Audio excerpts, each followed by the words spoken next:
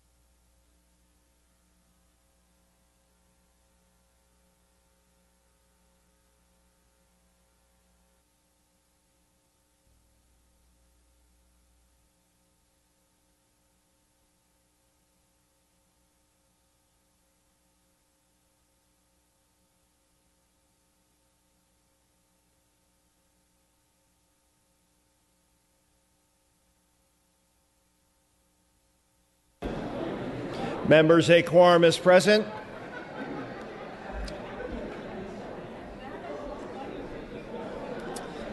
A quorum is present in the assembly.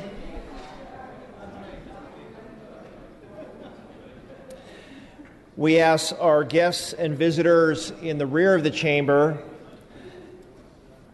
and in the gallery to please stand for the prayer. The day's prayer will be offered by our guest chaplain, Assembly Member Rich Gordon. Mr. Gordon. Lord, last week the Dalai Lama reminded us that we will always find differences, and he encouraged us to use dialogue to seek common ground. He also said that the way to resolve differences is not through force. Yesterday, outside this great Capitol building, and 2 weeks ago in Orlando, force and violence were utilized in response to difference. We pray that love will conquer hate, and we vow that we will not be defined by hate, hateful speech, or hateful actions. We will be defined by love. Help us to find the key that will unlock our heart so that we can respect each other. And help us, as leaders of this great state, to model behavior that demonstrates acceptance, tolerance, and love. This is our prayer. Amen. Thank you, Mr. Gordon. We ask our guests and visitors to remain standing and join us for the flag salute. Please join Ms. Gaines as she leads us in the pledge. Ms. Gaines. Members, please join me in saluting our flag. I pledge allegiance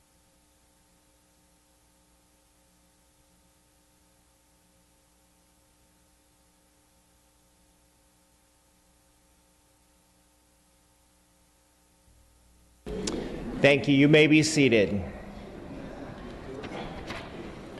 Reading of the previous day's journal. Assembly Chamber, Sacramento, Thursday, June 16, 2016. The Assembly met at 9 a.m. Honorable Kevin Mullen, Speaker Pro Tem of the Assembly presiding. Chief Clerk E. Dotson Wilson at the desk. Reading Clerk Kathleen M. Lewis reading. The roll was called. Mr. Calderon moves and Ms. Waldron seconds. That the reading of the previous day's journal be dispensed with.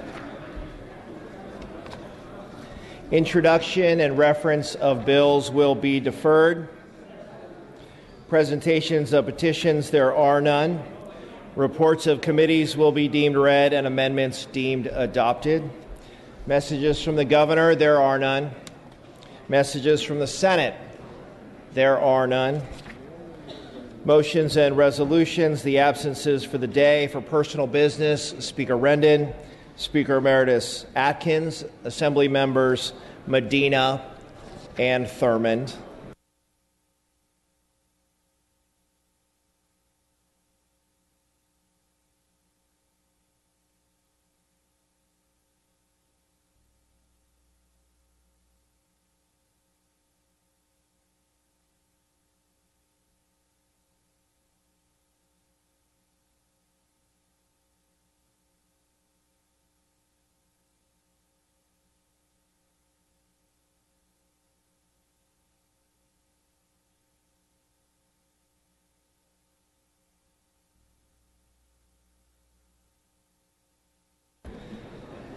Mr. Calderon, you are recognized for your procedural motion, sir. Thank you, Mr. Speaker. I request unanimous consent to suspend Assembly Rule 118 and allow Assembly Member Campos, Canson-Chu, DeBobne, and Gatto to have guests and photographers on the floor today. Without objection, the request is granted. Thank you, Mr. Speaker. Pursuant to Assembly Rule 96, I request unanimous consent to re-refer the following bills to committee. SB 45 Mendoza from the Labor and Employment Committee to the Rules Committee. SB 522 Mendoza from the Government Organization Committee to the Rules Committee. And SB 1250 McGuire from the Utilities and Commerce Committee to the Rules Committee. Without objection, that request is granted. Mr. Speaker, I request unanimous consent to suspend Joint Rule 62A, the file notice requirements, to allow the Water Parks and Wildlife Committee to notice and to hear SB 564 Canella on Tuesday, June 28, 2016 at 9 a.m. Without objection, that request also granted. Thank you, Mr. Speaker. I request unanimous consent to suspend Joint Rule 62A, the file notice requirements, and Assembly Rule 56 to allow the Local Government Committee to notice and to hear SB 564 Canella on Wednesday, June 29, 2016 at 1:30 p.m. pending re-referral from the Water Parks and Wildlife Committee. Without objection, that request also granted. I request unanimous consent to suspend Joint Rule 62A, the file notice requirements, and Assembly Rule 56 to allow the Natural Resources Committee to notice and to hear SB 1207, WASO, on Thursday, June 30, 2016 at 8:30 a.m., pending re-referral from the Utilities and Commerce Committee. Without objection, the request is granted. Thank you, Mr. Speaker. I request unanimous consent to suspend Joint Rule 62A, the file notice requirements, and allow the Natural Resources Committee to notice and to hear SB 20 Pavley on Thursday, June 30, 2016 at 8:30 a.m. Without objection, that request also granted.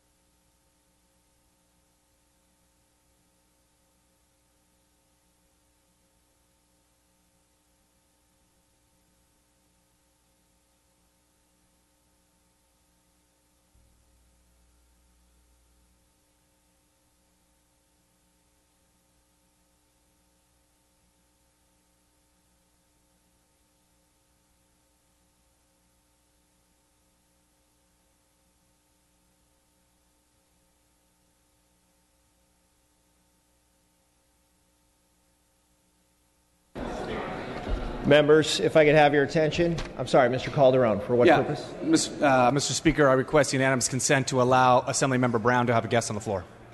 Without objection, that request is granted. Members, if I could have your attention. On behalf of Speaker Rendon, in the gallery today is a delegation of members from Parliament from the Republic of India. They are traveling throughout the U.S. as part of the U.S. State Department's International Visitor Leadership Program. While here, they will learn about the role of state government in trade promotion and foreign investment activities, as well as California's role in stimulating the economy, international trade, and global cooperation. Please welcome them to the Assembly today.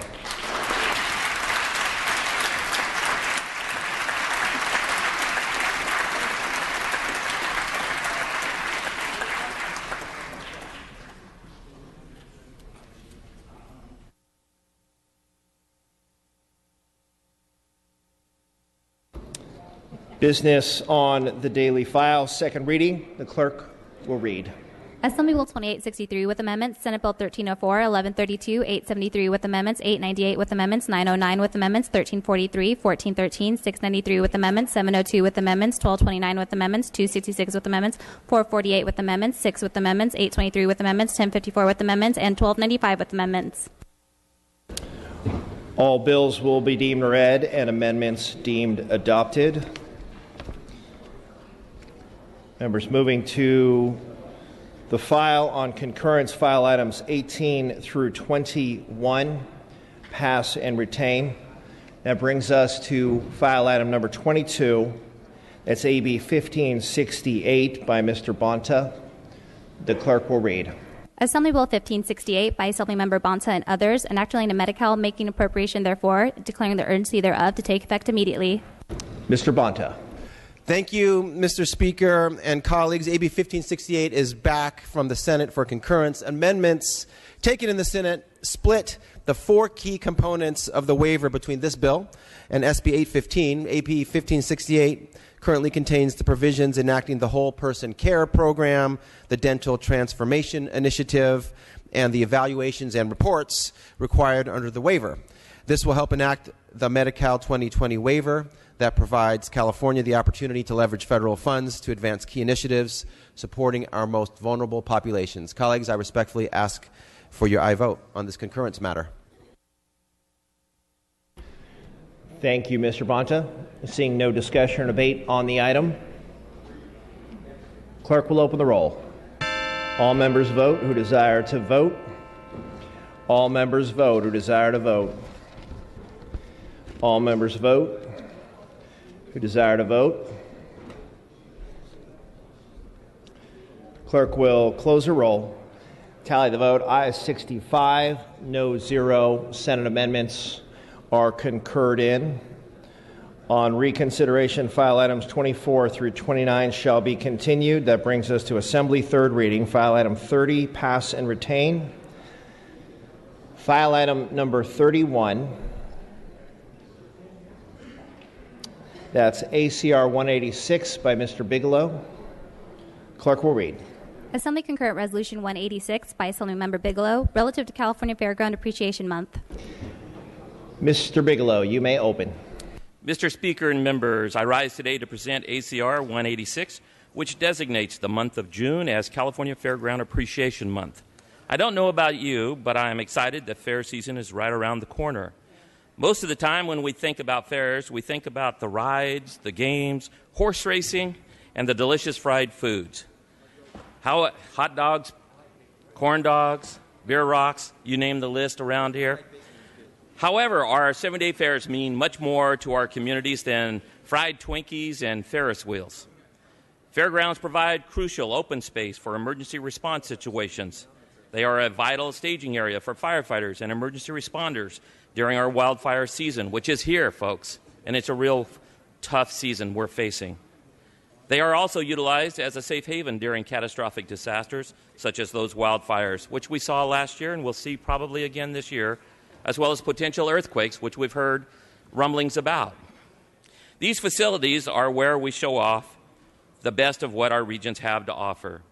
Our wines, our technology, our livestock, our natural resources. The opportunities fairgrounds provide to display agricultural products and livestock bring to the forefront the importance and reality of farming and ranching for all Californians. Our local fairs are where our youth prepare to become the next generation of farmers, ranchers. They also present a place for the folks in arts, in welding, technology, by showcasing and presenting, along with competing and displaying their projects. Outside of our summer fairs, these fairgrounds host charity events, concerts, competitive exhibits, and cultural events. According to the most recent figures, state fairgrounds generated $856 million to California's economy and employed over 25,000 full-time employees. As for the California State Fair last year, more than 780,000 people attended. More than 16,280 wine slushies were served, and 13 animals were born in the baby barn. Our fairgrounds benefit the local economies and create a ripple effect of economic activity and tourism dollars for the state. I urge all of my colleagues to attend their local fairs this season and enjoy all that their fairgrounds have to offer. I would like, Mr. Chairman, if I could, ask that the first roll be open for co-authors. Thank you, Mr. Bigelow. Seeing no additional... Yes, Mr. Bigelow? Okay. Seeing no additional discussion or debate on the item, Mr. Bigelow is asking the first roll be open for co-authors. Clerk will open the roll. Members, this is for co-authors on the resolution. This is for co-authors. This is co-authors, members. This is for co-authors. Clerk will close the roll. There are 71 co-authors added on the resolution. Without objection, we may take a voice vote on the resolution. All those in favor say aye. Aye. Opposed say nay. The ayes have it. The resolution is adopted. Mr. Bigelow, back to you for your guest introduction. Thank you, Mr. Speaker. First, I'd like to invite members to come and enjoy the fair food with fair board members from around the state, as it's hosted by the Western Fairs Association and the California State Fair upon adjournment of the Assembly floor session in the Willie Brown Conference Room just outside our back door. Up in the gallery today, I have the Western Fairs Association President, Troy Bowers, from the Amador County Fair, Cliff Munson, CEO, from Siskiyou Golden Fair, Jody Gray, CEO, El Dorado County Fair, TJ Plew, and from the CEO of the Salinas Valley Fair, and Tom Mitchell, CEO, Madera District Fair, and Rick Pickering, CEO from the California State Fair, to help me recognize our great fairgrounds. They're right above us here, folks.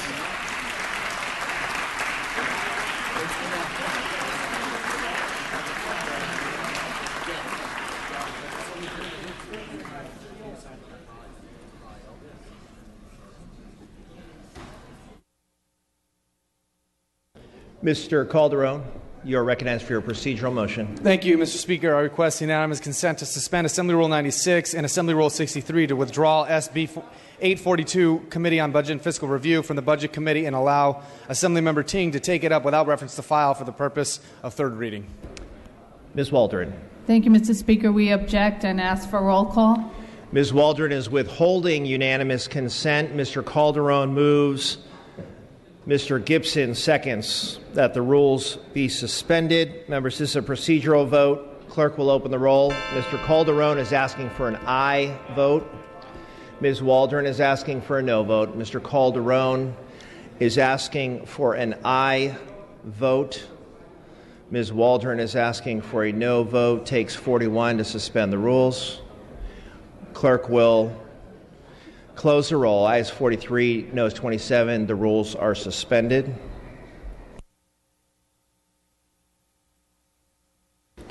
Members, back on the file item number 32. That's ACR 189. Clerk will read. Assembly Concurrent Resolution 189 by Assemblymember Patterson, relative to Robotics Technology Day. Mr. Patterson, you may open on the resolution. Thank you very much. Mr. Speaker and members, ACR 189 proclaims today, June 27th, 2016, as Robotics Technology Day. Robotics is a rapidly growing field, advancing the abilities of the 21st century market in many sectors, ranging from manufacturing, agriculture, to scientific exploration, healthcare delivery, etc. This field is expected to become a $27 billion worldwide industry, and California is well positioned to be a leader in this expanding and exciting field. California businesses and engineers are on the cutting edge of technological advances in things like drones, self-driving cars, 3D printers, life-saving surgical equipment. And ACR 189 recognizes the importance of robotic technologies and investing in educating our students in the STEM fields. Please join me in celebrating revolutionary robotics technologies and the tremendous potential to improve and modernize our way of life. Mr. Speaker, members, I would like for the first roll to be open for co-authors. Thank you. Thank you, Mr. Patterson. Seeing no discussion or debate on the resolution, Mr. Patterson is asking that the first roll be open for co-authors. Clerk will open the roll. Members, this is for co-authors, adding on ACR 189. This is for co-authors. Co-authors on ACR 189. The clerk will close the roll. There are 68 co-authors added. Without objection, we may take a voice vote on the resolution. All those in favor say aye. Aye. Opposed, say nay. The ayes have it. The resolution is adopted. Mr. Patterson, back to you on the floor for your guest introduction. Yes, thank you, Mr. Speaker and members. Please join me in welcoming the robotics team from Clovis North High School. Every year, they attend robotics competitions with other high school students who build and program industrial-sized robots that can complete specific tasks. These students and their robots will be in room 125 immediately following session. Members and staff, you are welcome to come and check out the robots and take one for a test drive if you like. Please join me in welcoming the robotics team from Clovis North High School in Fresno.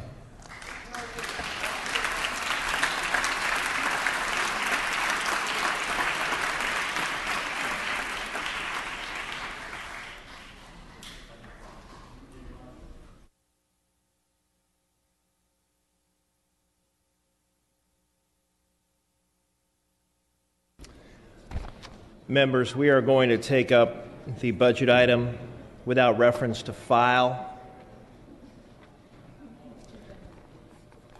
SB 842. Clerk will read. Senate Bill 842 by the Committee on Budget and Fiscal Review and Act relating to recycling, making an appropriation therefore to take effect immediately. Bill related to the budget. Mr. Ting, you may open. Thank you, Mr. Speaker. SB 842 is an item which was brought through Budget Sub 3, our Natural Resources Budget Subcommittee, as well as in Budget Conference. For all of you know, we've had a challenging issue dealing with recycling centers and how best to continue to pay for the complex recycling infrastructure that we have here in the state of California. We have a program that's really the envy of every single state in the union, but at the same time, we're having trouble paying for long term. What's happening is we have an infrastructure which was built in the 70s prior to curbside recycling. We have an infrastructure which is primarily impacting rural counties that don't have curbside recycling. And we have grocery stores that are supposed to be taking back these bottles and these cans and all our recycling and really don't have the ability to do that any longer. What we have been doing is working for a number of years. My colleague from Menlo Park has been doing that for a number of years, trying to find a compromise. Unfortunately, we haven't reached one yet. So what we put together in this bill is a short-term fix to bridge us through discussions and dialogues with an end date of April 1, 2017, in hopes that we can reach agreement by then. So what happens April 1, 2017? Well, every single subsidy program tied to recycling will cease, so that every group that has an interest in the recycling program, whether you're the manufacturers, whether you're the beverage companies, whether you're the grocery stores, whether you're the recycling centers, everybody has equal amount of skin in the game. And we hope that by doing that, we can really bring everyone to the table to have negotiations in hopes that we could have a deal by April 1, 2017. With that, I respectfully ask for an aye vote. Thank you, Mr. Ting. Mr. Bloom, you are recognized. Thank you, Mr. Speaker. Well, members, I don't think that there's anyone who would argue that this program is a perfect solution. But absent a temporary fix, as is being proposed here this afternoon, the bottle bill program, as we know it in California, will cease to exist, and hundreds of small businesses and thousands of their employees will be out of work. Due to conditions in the commodities market over the last few years, our recyclers, who are already on the thinnest of margin, are really reaching their breaking point.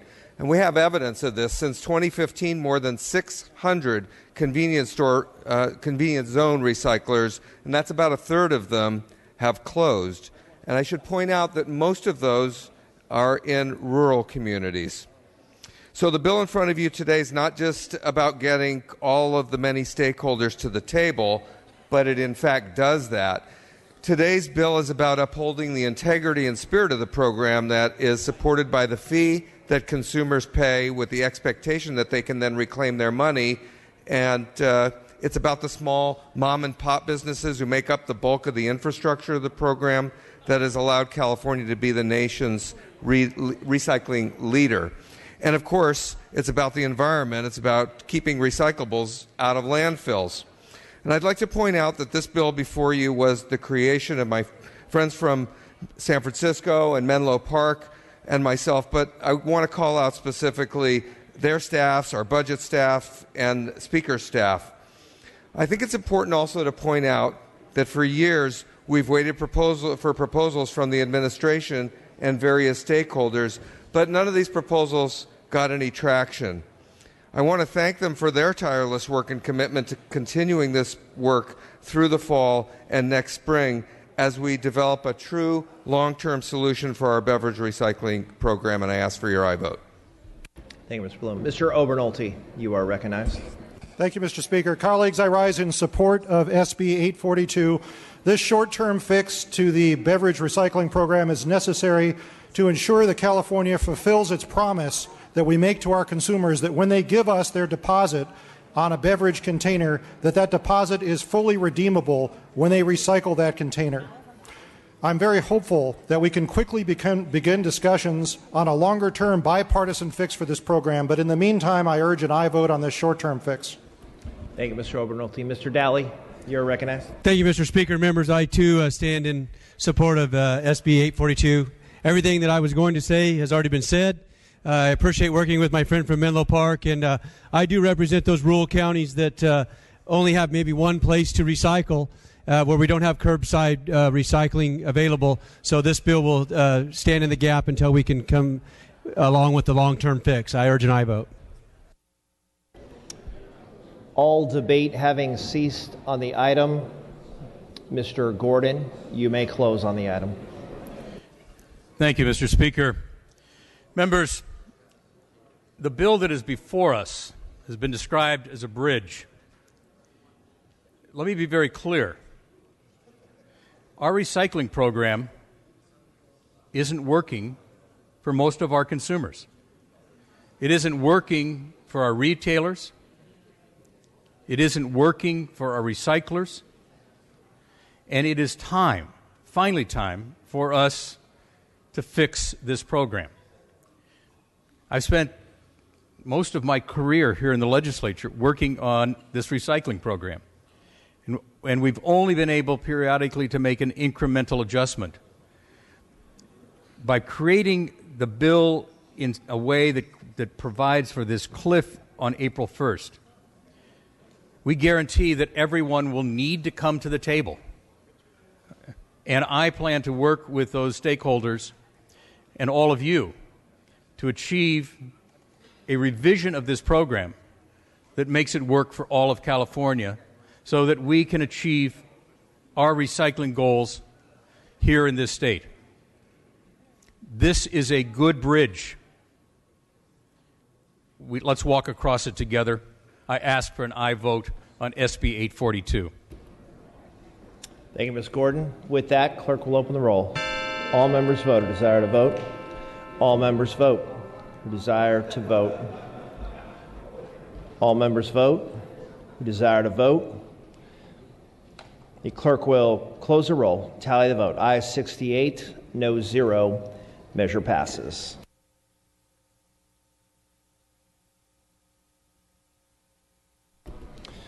Members, back on the file, we're at file item number 33.